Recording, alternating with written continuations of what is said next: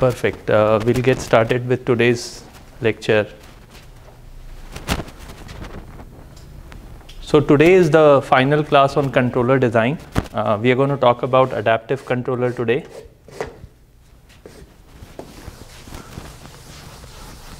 And in order to motivate adaptive controller, let me start with an example. So I have a car and I have two problems in my car. The first problem is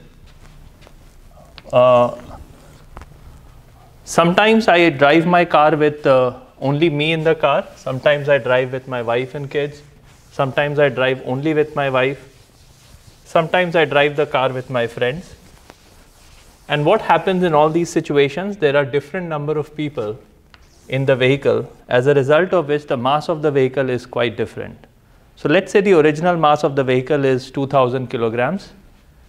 And we have 5 people of 100 kilograms each, and maybe a couple of luggage in the back, which might be another 50 or so kilograms.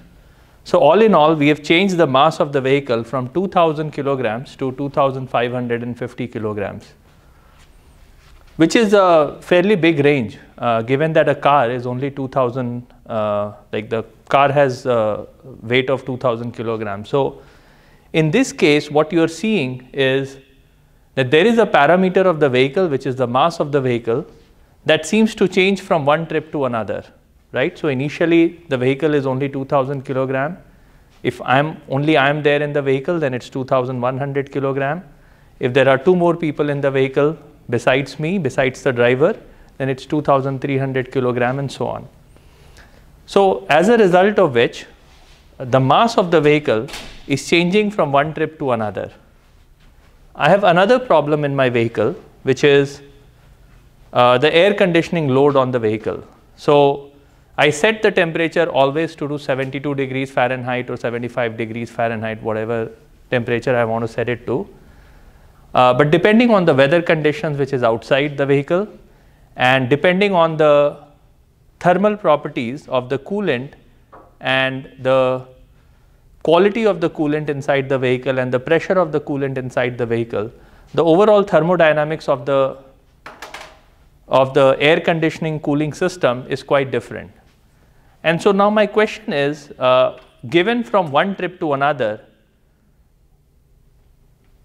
so I don't know how many of you know, but typically some amount of coolant from an air conditioning system also leaks. Like, it may not leak in all air conditioning systems, but if you have some degradation in your pipes and so on, some amount of coolant is going to leak.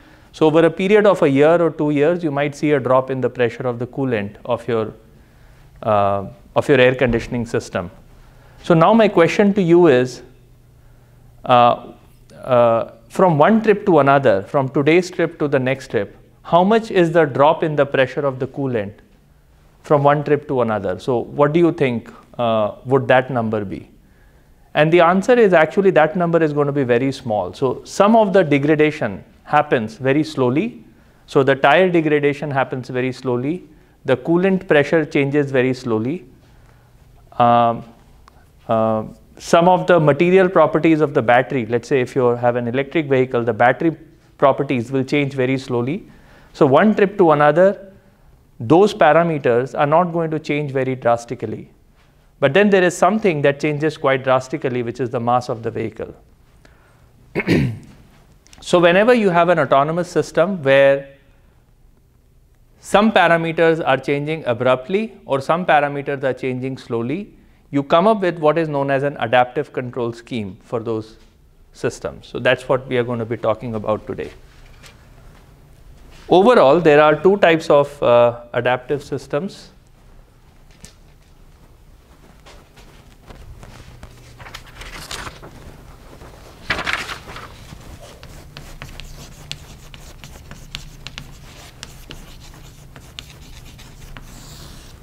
So one is called model reference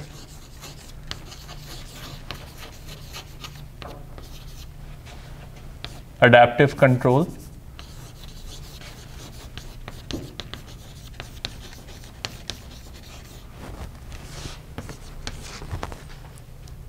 And the second one is adaptive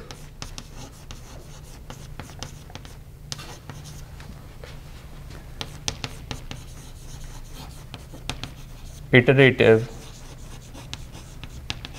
learning control.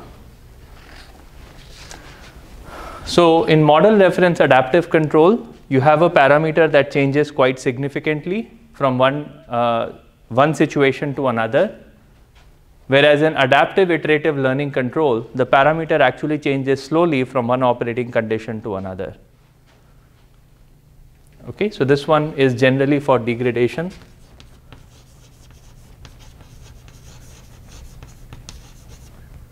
That happens gradually.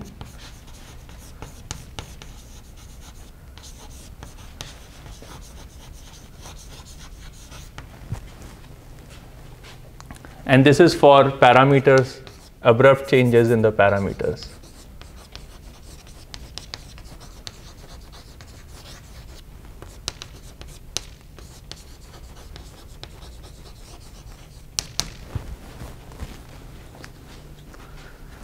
So if you have an autonomous system and let's say some information was corrupted by the adversary,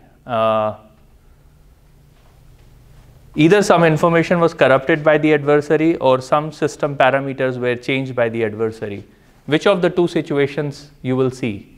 Which of the two controllers would you need to use in that case? If an attacker is purposefully changing something abruptly, then you need to use model reference adaptive control. On the other hand, if the adversary is changing things very slowly in your system for whatever reason, then you need to use adaptive iterative learning control. Okay, so for abrupt changes, this is the tool that you want to use. For gradual changes, this is the tool you want to use. Okay, any questions so far?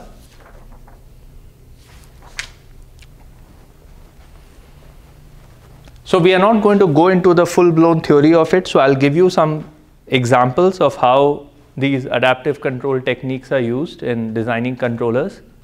So far we have read about PID controllers, we have read about we've talked about robust controllers, optimization based controllers. So adaptive control is the final topic on this series. Okay,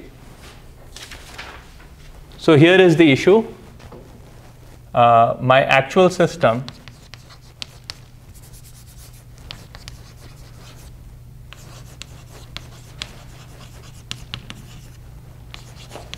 xt plus 1 equals axt plus ut, and the reference signal is x bar t plus 1 equals to a bar x bar t plus rt.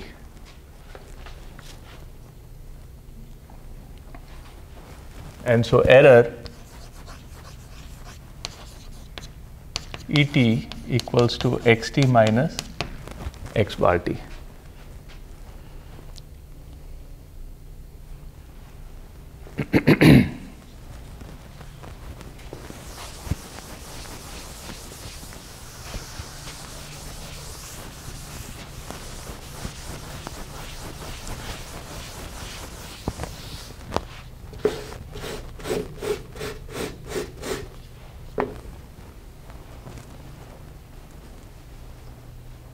Have any of you driven a vehicle with all 5 people in the vehicle?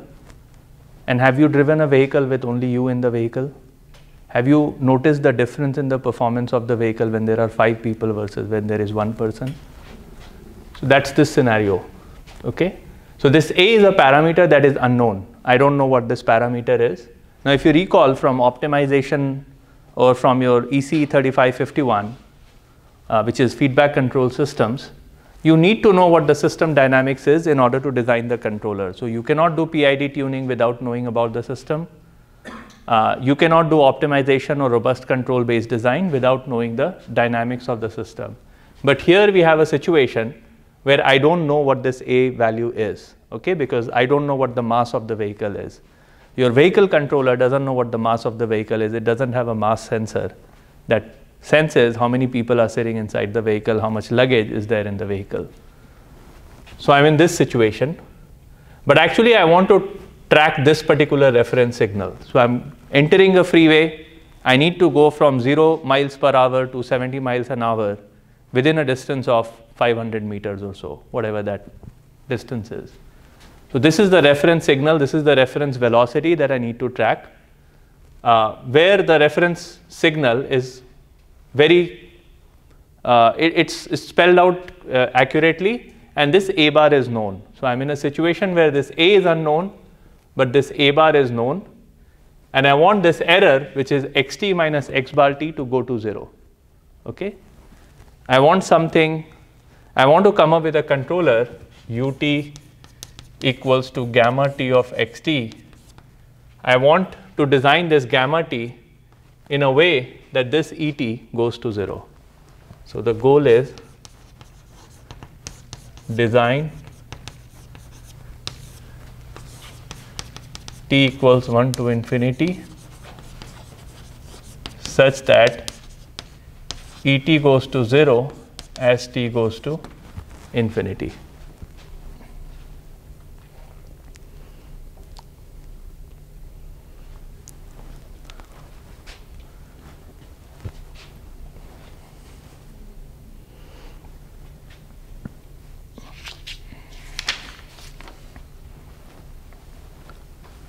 Okay, so let's try to think about this problem. How do we go about solving this problem?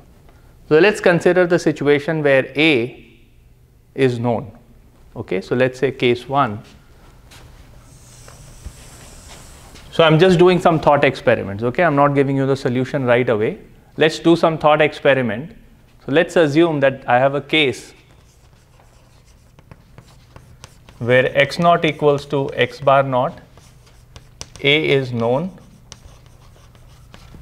Remember that A bar is always known, RT is always known, XT is always known. I can always observe the velocity of the vehicle. And X bar T is always known, which is I know exactly what trajectory I want to track. What is the reference signal that I want to track? So I have a case where x naught equals to x bar naught. So the initial condition of both the dynamics is the same. A is also known. Okay, so I know what A is. And let's consider situation. So this is case 1. Let's consider situation A where A bar is equal to A. What should your control policy ut be?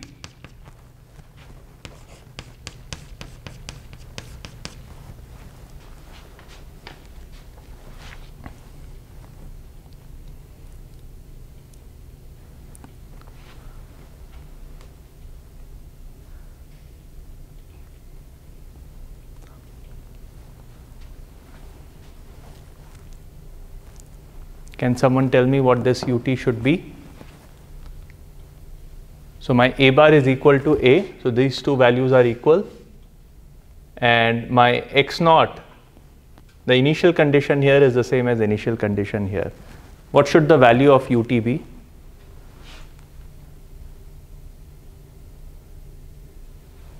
So that my error is 0. I want my error to go to 0. What can I pick as ut? I should also note here that A is less than 1. A bar is less than 1.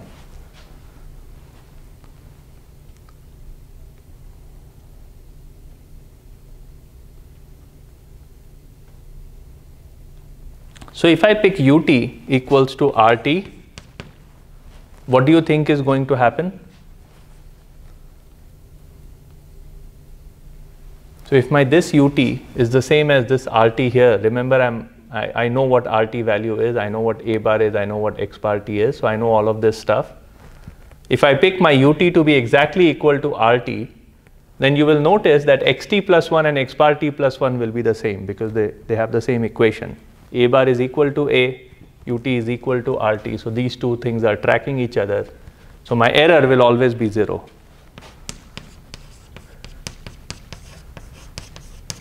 So Et is going to be equal to 0 for all t. I don't have any error. Now let's consider the second situation. A bar is not equal to A, and I want to pick my ut. Well, how should I pick my ut so that my Et is equal to 0? Let me give you the expression. If this is A bar minus A xt plus RT, then this would imply that Et is uniformly 0. Et is always 0, even under this particular situation. So even if there is a model mismatch, but I know what value of A is, so I remember A is known in this particular case. So I can always pick this as my control action as a function of the state, and then my error is going to be 0. Everyone agrees with case 1A and 1B?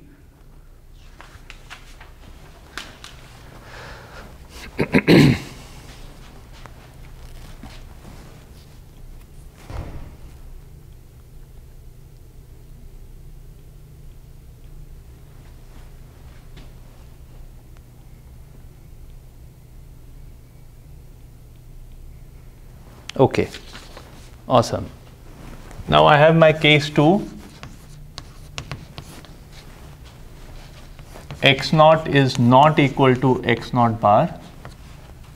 A is known.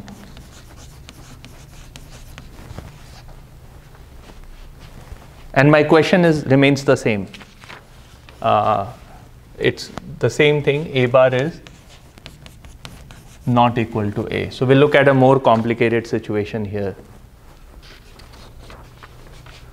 What is my error signal Et? So let's look at what my E0 is. X0 minus X bar 0. What is my E1? AX0 plus, sorry, I haven't told you what my ut is. I'm going to keep the same ut. This is my ut here as well.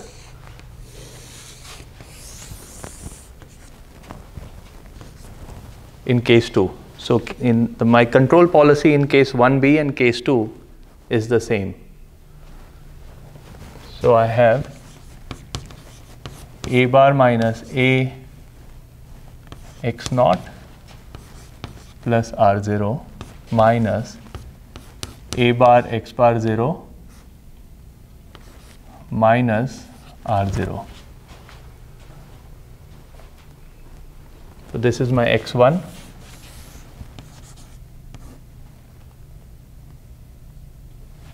This is my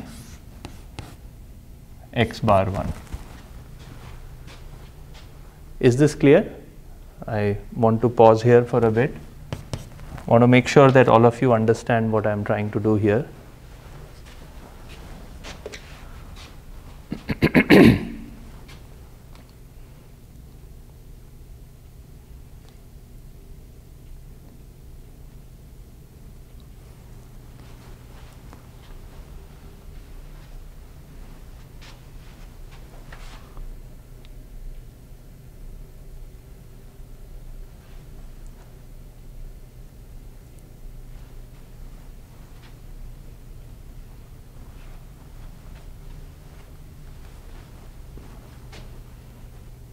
Any questions so far?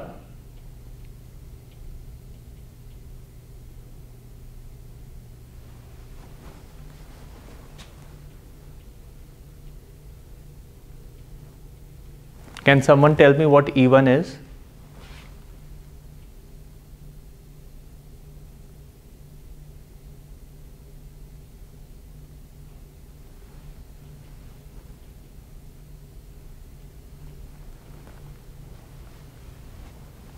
Any questions on this? Yes. So then would it just be A bar minus A quantity times A0? Yes.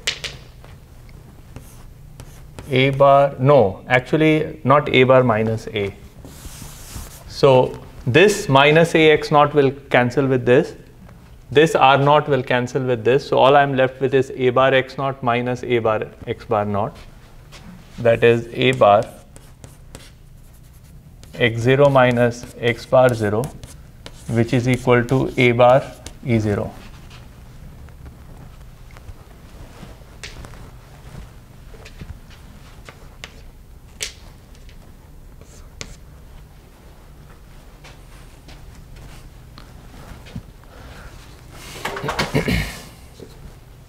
It turns out that in this case, Et plus 1 is equal to a bar Et. And given that a bar is less than 1, a bar is less than 1, these are all, by the way, scalar systems. So a bar is less than 1. What happens to Et?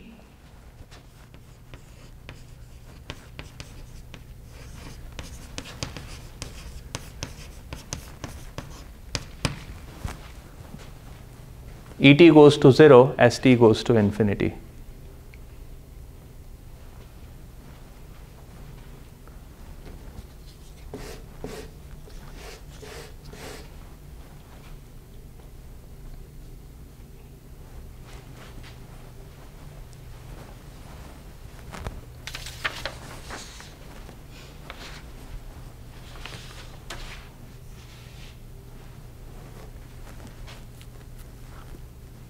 Any questions so far? So let me explain what we have done. We have the actual dynamics. We have a reference signal to track. We want to design a control policy so that the error in the signal, the actual signal minus the reference signal, goes to 0 as t goes to infinity. So of course, originally a is unknown, but I want to try to figure out the case when a is known. How do I get the error to go to 0? So when a is known, under these assumptions, we are able to figure out the policy so that the error goes to 0. Okay? So in these two cases, the error is exactly 0. In this case, the error goes to 0, even if there is a mismatch between the reference signal in the beginning and the signal that my current signal is. If there is a mismatch between the reference and the actual signal, that's completely fine. The error will still go to 0. And that's because my a bar is less than 1. Now let's try to solve the original problem, which is I don't quite know what my a is. Okay? So that's my case 3, which is a is unknown. So can I erase everything?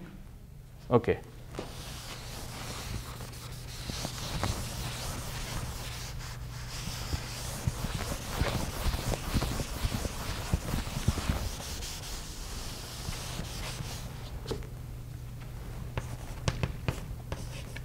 A unknown. This is my original problem. X0 may not be equal to x bar 0. So the reference signal, and there might be a mismatch between the actual initial state and the reference state in the beginning.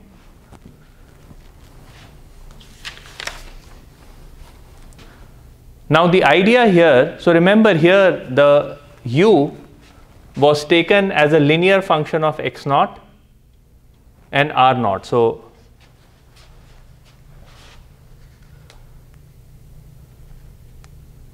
yeah, so remember that gamma t of xt was a bar minus a xt plus rt. Okay, that was the case here. That was the case in 1b as well, right? So remember, this was the policy that we had picked. In the entire construction of this policy, the only thing I do not know is this a. Okay, I don't know this parameter. I know this, I know this, and I know this. So how do I come up with a strategy gamma t? In the case when I don't quite know a, well, technically what we have to do is estimate what the value of a is based on the dynamics that we are seeing. And on that basis, we can pick the value of gamma t. So now I am going to replace it by kt. So I want to pick my gamma t of xt as kt xt plus RT.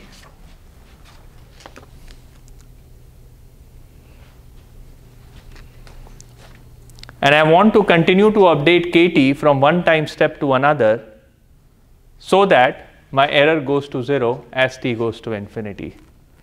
Now it turns out that a lot of people have spent a lot of time and effort trying to figure out what this kt should be. And the other thing to remember is all we are observing is xt and x bar t and a bar and RT. We are not really observing a directly. So somehow I need to construct a method to compute kt which only takes into account things that we can observe but doesn't take into account things that we do not observe, things that we do not have any knowledge about. So here is the way to do it. Here is the one way to do it. I mean, there could be multiple ways to do it. So I'm going to define two signals.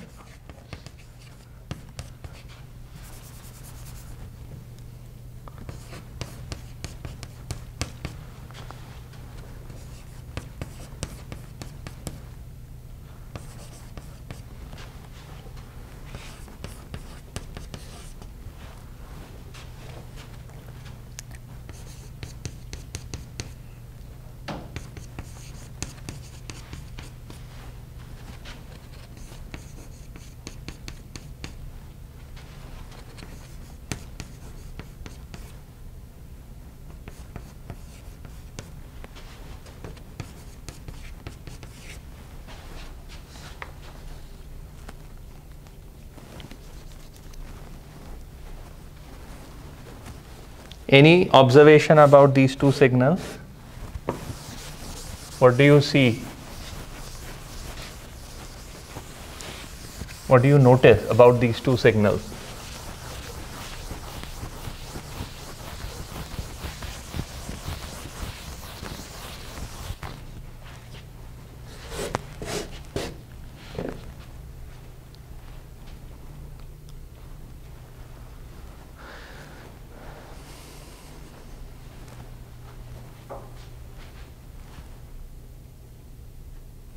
So I start with some initial condition and I multiply it by a bar here and then I add xt here. So all in all, I know this a bar, I know xt, so I can compute phi t plus 1. What am I using here? Ut is something I know, a bar is something I know, xt plus 1 is something I know, zt is something I am computing, and a bar is something I know. So I have constructed two signals, phi t plus 1 and zt plus 1. Initialized with 0 and 0, and I can completely observe this system. Okay, I mean I can completely calculate these two variables. Now here is how I'm going to update my kt plus 1. I will pick kt, so k naught is random, k naught can be picked arbitrarily. I've used gamma already, so I have to use something else. What should I pick? Alpha. Have we used alpha yet? No, right? Alpha phi t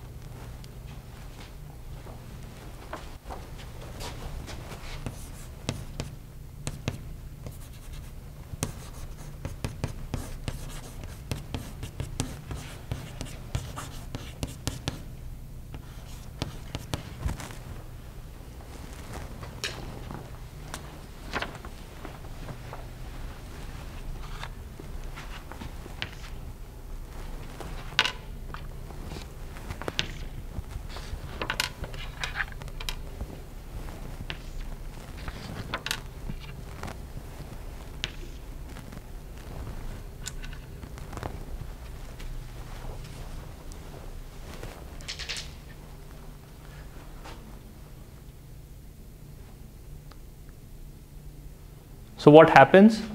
So what is happening? So I'm standing at x naught.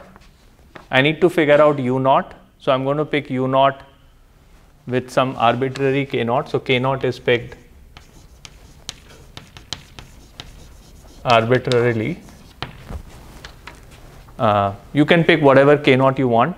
I mean, of course, you have to pick it within the reasonable range, but depending on the application, you would know what a reasonable k naught looks like. So you'll pick a reasonable k naught in the beginning, and you will implement an action, and then you will compute. You will have x1, x bar 1, phi 1, and z1. You will compute all of these things. Once you know that, you will plug it in this particular equation. So k naught plus alpha phi naught blah blah blah. You will figure all of this out, and then you get kt plus 1, and then you will implement kt plus 1 xt plus rt. Okay, that's the signal that you will then input again into the system, and you will keep doing this again and again. You will keep updating the value of phi t, zt. Based on that, you will update the value of kt to kt plus 1, and then you will implement the action. So in all this process, you're only using the information you already have. You're not using A anywhere. So far, whatever control policy we had done in case 1 and 2, we had used explicitly the value of A for computing the action. Now we are not using the value of A for computing the action. And the result is that as long as alpha is between 0 and 2, Et goes to 0 as t goes to infinity. Of course, the proof is beyond the scope of today's lecture, because it's a fairly complicated proof. And you know, it's not like people have not thought about it for a long time. These kind of ideas have been around since 1970s and 80s. So a lot of such problems have been solved. So after a long analysis, you can actually prove that if you set your gain to be updated according to this update rule, then your error will actually go to 0 as t goes to infinity. And this is known as an adaptive control. Remember what we are able to accomplish here.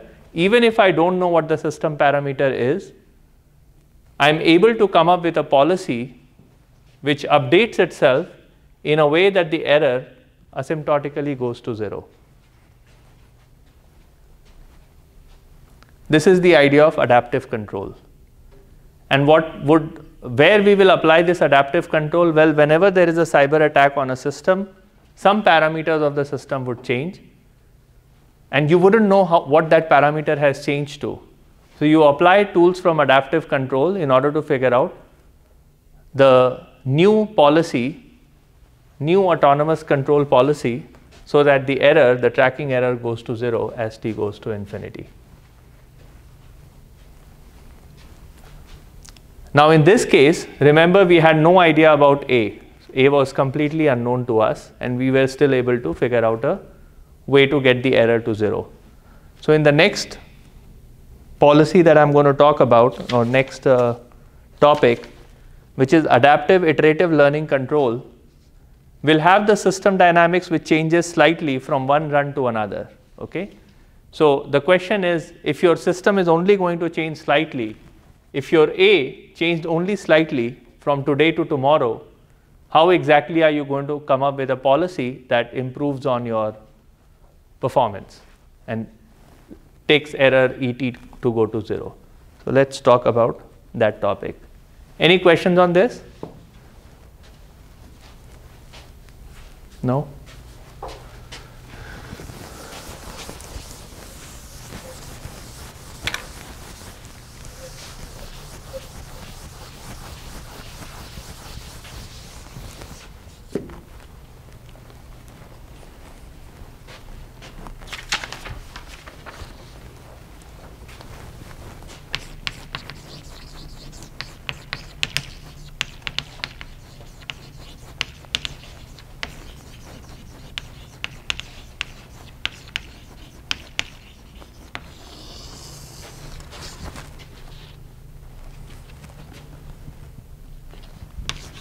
So the problem here is my xt plus 1 is equal to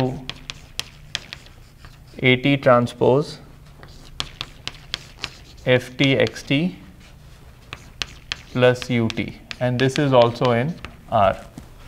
So this is a vector, this is a vector, but the inner product is a scalar, and so xt plus 1 is a scalar, xt is a scalar, and ut is a scalar. So all of these are scalar quantities. And my x bar t is the reference signal, just like before, and my error et is equal to xt minus x bar t.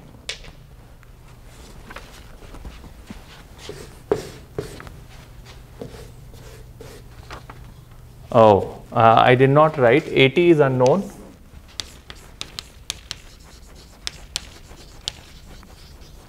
But remember, AT changes from today's AT to tomorrow's AT. It's not going to change significantly. It's going to change only slightly. So, but AT is unknown. FT is known.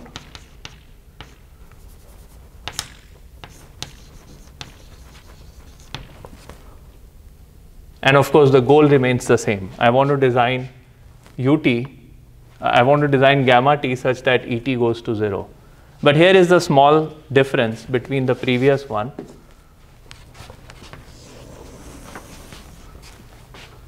I want a different chalk.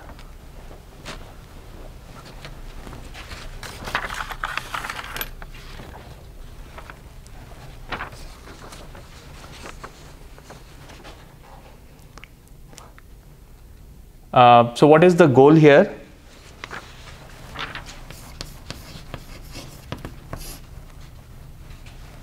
So I start with gamma t0.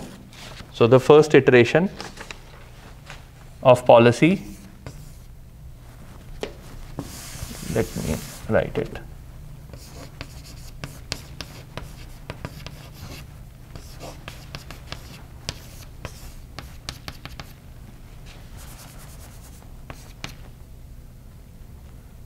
T to get ET1, then use, well, to get error ET1, then use error ET1 to get policy gamma t1, and then back to this step.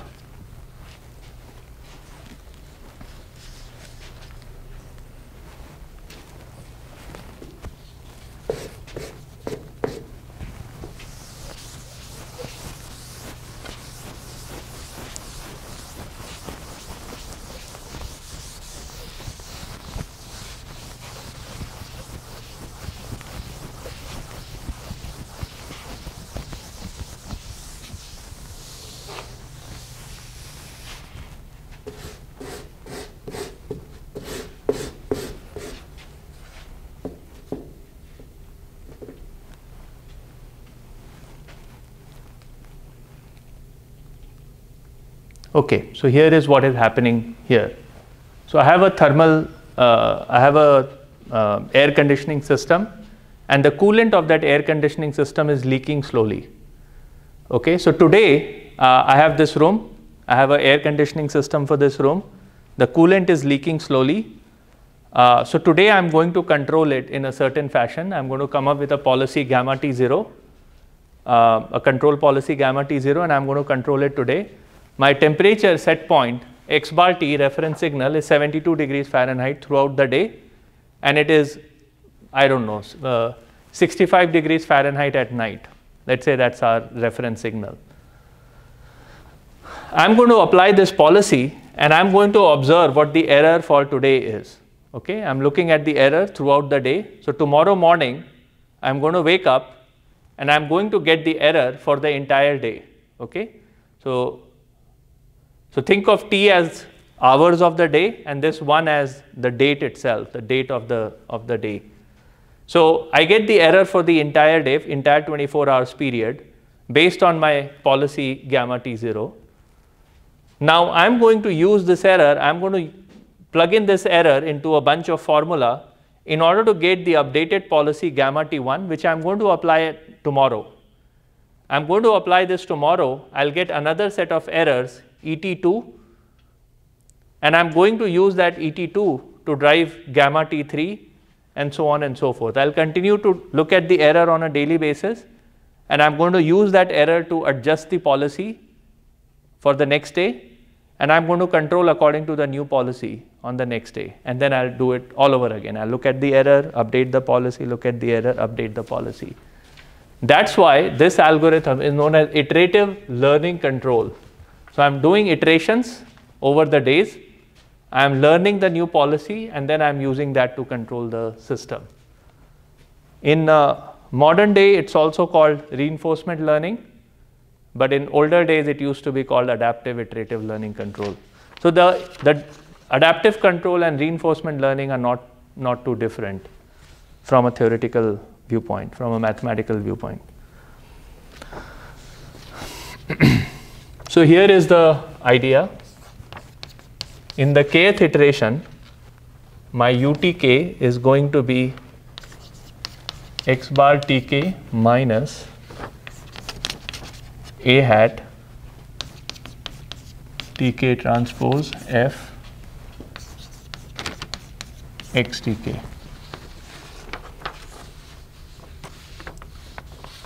So k is the day, t is the hours, k is the day.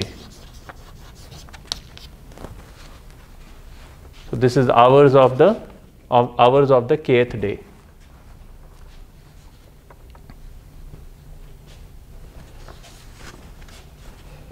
Now I'm observing, remember I'm observing the error signal. So I'm going to update my a hat tk based on the error signal as follows.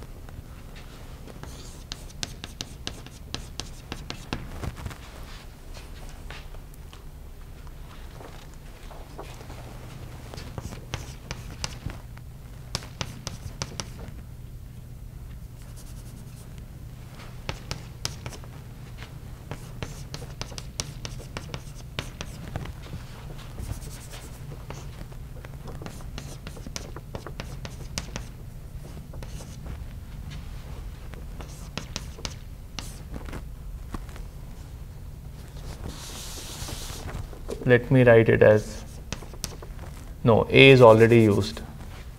I need a vector. Have we used B yet? I don't think we have used B.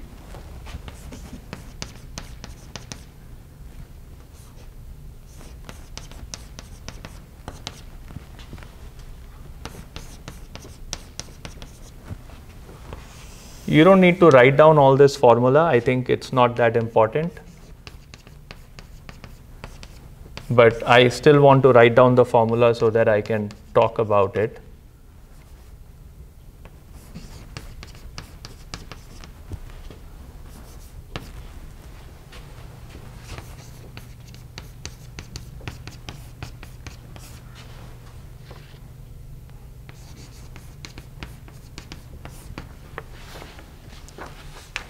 And PT0 is a positive definite matrix.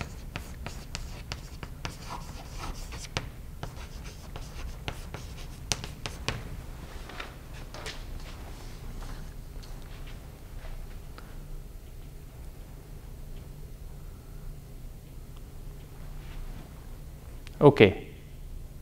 So what are we doing here? Again, don't write the formula. I think the formula is fine. You can write it up later. I think the important thing to note here is to understand what exactly is going on. So at time, on the day k, at time t, I'm going to take the reference signal minus some estimate of this matrix AT, which I did not know about. I don't have any idea about this AT. In fact, this AT might be changing from one day to another. So I look at the estimate of my AT, which is A hat. So A hat is the estimate.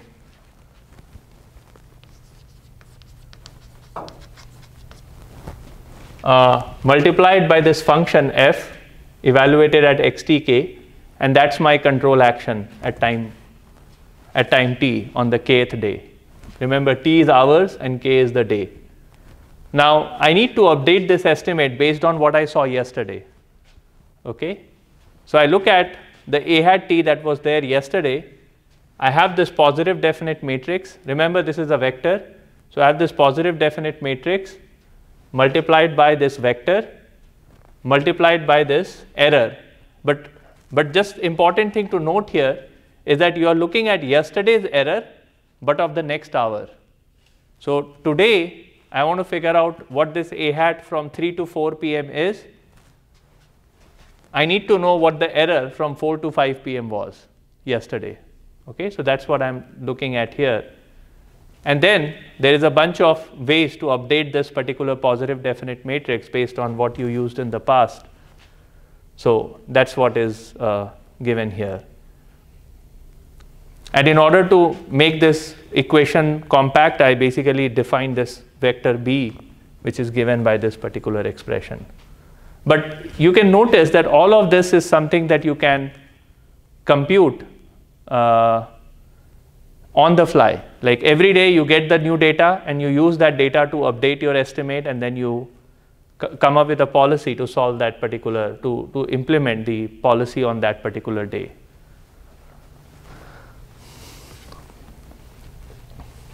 Okay. So all in all, what these two tools allows you, what adaptive control allows you to do is, if you don't know your system perfectly, which could happen because of attacks on the system, if you don't know your system perfectly, there is still some way to, like, as long as you know where the uncertainty is, what parameters are unknown, and as long as you have the rest of the model of the system. So besides the parameters that are unknown, if you know what the rest of the system's model is, you can actually come up with some way of updating the policy, control policy, in order to control the system in a way that error goes to 0 as t goes to infinity. So even here, under this condition, et goes to 0 as t goes to infinity. And again, the proof of some of these results takes a lot of effort. And given the system structure, you will have like very different policies. So I'm just showing you examples of system and what policy works for them, what policy update function works for them. But if your system had a different format, then this entire set of equations are going to look very different. So these equations are not something that's going to work for all systems, but it is definitely going to work for systems that are of this form and that have real value, like real valued system. So in the future, if you are more interested on these topics, wherein you want to understand for different systems how to come up with these kind of update rules, you need to take a course in adaptive control. Okay, I think we had a course in nonlinear and adaptive control in this department. I'm not quite sure whether it's running this particular year or not. But we do have a control on adaptive control in the department, so you can take it if you want to know more about these things. So we are not going to talk about adaptive control, but I really want to show you what the power of adaptive control is, what the power of adaptive iterative learning control is, where you can apply some of these ideas and get the tracking error to go to 0 in autonomous systems. An example of this is, for instance, in the rockets, as the rocket is the fuel of the rocket is getting burned, the rocket sheds, you know, like the rockets that goes into space, 90% of the weight of the rocket is actually the fuel. Okay, the rocket itself is only 10% of the actual payload is only 10% of the mass. The rest of it is fuel and the engine and all that stuff. And so as the rocket is going up, the mass is changing. When the mass of the rocket is changing, the equation of motion of that particular rocket changes. And so not that they are using adaptive control, because in that case they know exactly how the mass is going to change as the rocket goes up and down. But those are the areas where the parameter changes so frequently that you really need to use something which takes into account the changing parameter to come up with a policy that's going to work for that particular system. So that's all I have for today.